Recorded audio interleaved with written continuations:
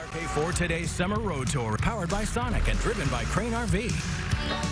On today's leg of the Summer Road Tour, the KRK4 Today crew stopped in Calhoun County, just outside of Hampton.